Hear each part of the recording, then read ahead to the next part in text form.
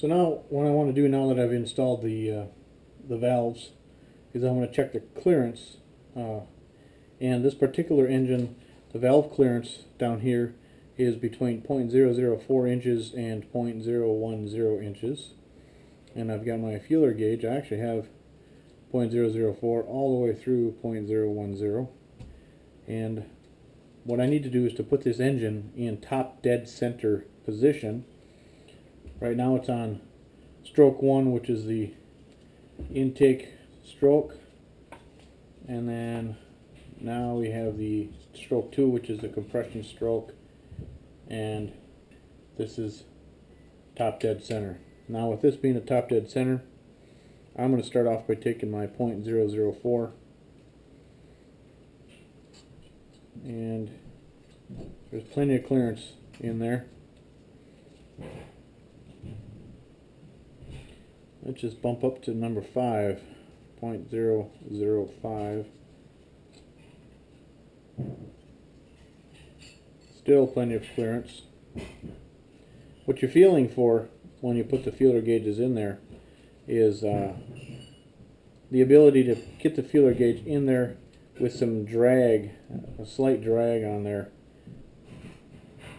and not a lot of drag, but just a little. Again, we still have good clearance on that one, so I'll just keep going. I just want to make sure that it's not more than the maximum allowed.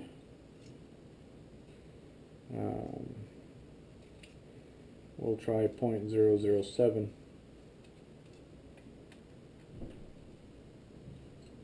Yeah, it's getting a little tighter, but I can still get in there.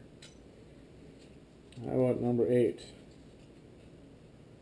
There we go, that's feeling good. And well, I'm just going to jump down to number 10 right away.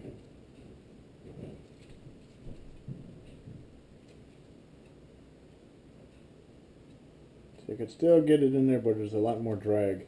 So it actually feels pretty good. I'm happy with the results of that. So these valves are to spec now, and what I want to do now is to remove the flywheel and check the flywheel key to make sure that's okay. So, be right back.